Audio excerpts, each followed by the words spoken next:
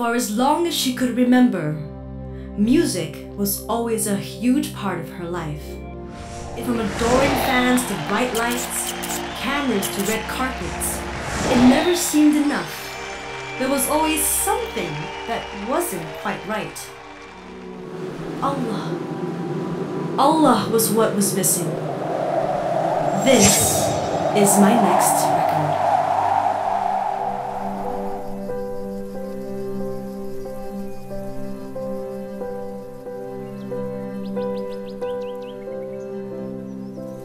I've always loved the streets of Perth.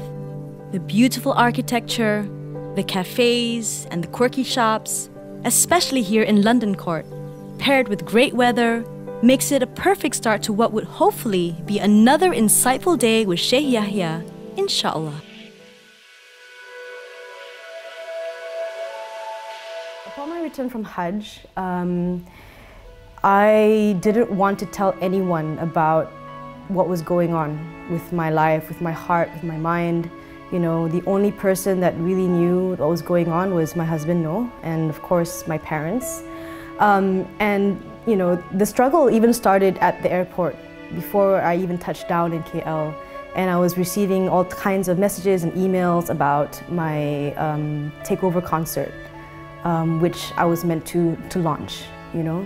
That was my first test that Allah gave me.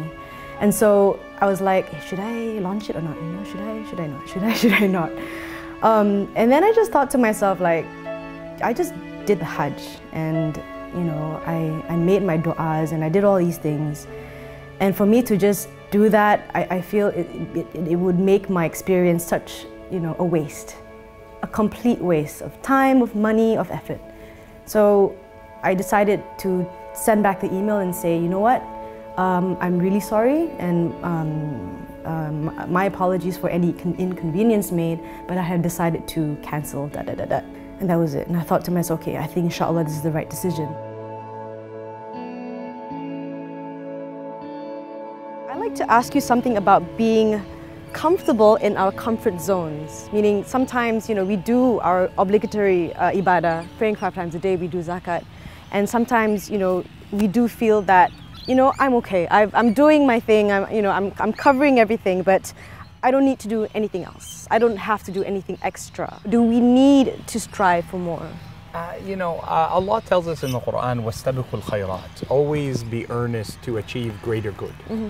However, you do hear these hadith of the Prophet ﷺ, you know, a man comes and asks him, O Messenger of Allah, is it true if I believe in you and I pray the 5, fast the month, give my zakah if I have money for it, and go to Hajj if I'm able, adkhul al-Jannah, I'll go to Jannah?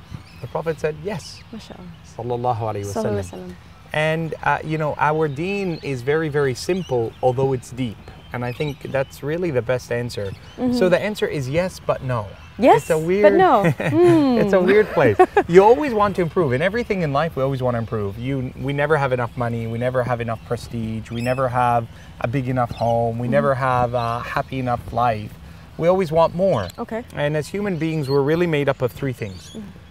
You and I, we're a physicality. We're also intellectual. We have a consciousness and we have a rationale and thought. Mm-hmm. And third, we're a spirit.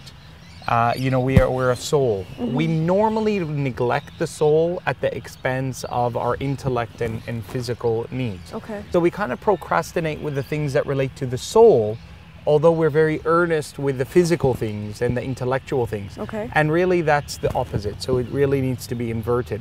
So we shouldn't get complacent. Okay. But the Prophet ﷺ does tell us that our faith is something that is really, you know, you can attain a great deal of happiness between you and Allah with the simple things. Okay. So it's not about doing major things, maximum effort to gain a standing with Allah. Really, it's simple things. Ayatul Kursi when you wake up, before you sleep, after every salah, guarantees you a place in Jannah. It's a really simple thing. You know, Subhanallah wa bihamdih, Subhanallah al-Azim, it's the heaviest thing on your scale on the Day of Judgment, from the words of the Prophet ﷺ. So the simple things are really good, but you know, it has to be done in a way with an open spirit.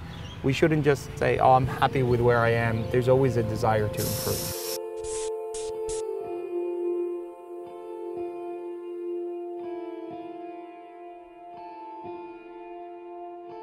Alhamdulillah wa salatu wa salamu ala Rasulillah sallallahu alayhi wa sallam wa ba'd. One of the things that we underestimate so much in our life is the simple acts of worship, the really small things that we don't think mean something so great that they will give us such a massive reward.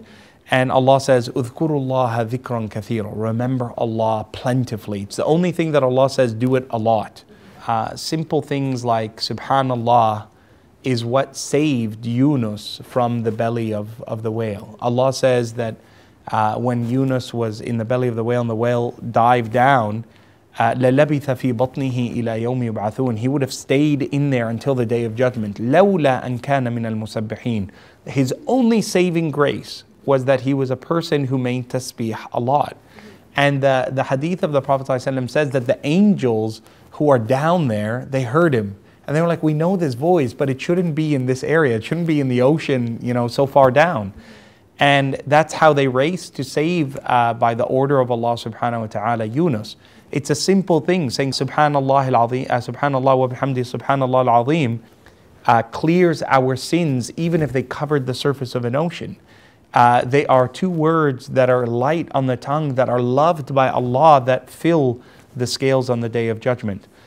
And whenever someone is coming back, you don't want them to start with something massive. Most people, they do something wrong and they say, oh my God, I got to go to Hajj. And it's really as simple as saying, Astaghfirullah al-Azim, Astaghfirullah al-Azim, Astaghfirullah al-Azim, and thinking about it and doing 2 rak'ah prayer. There's this beautiful hadith, and a man stops the Prophet ﷺ on the way to the masjid to lead prayer, and he says, oh Messenger of Allah, I kissed a woman, she's not my wife.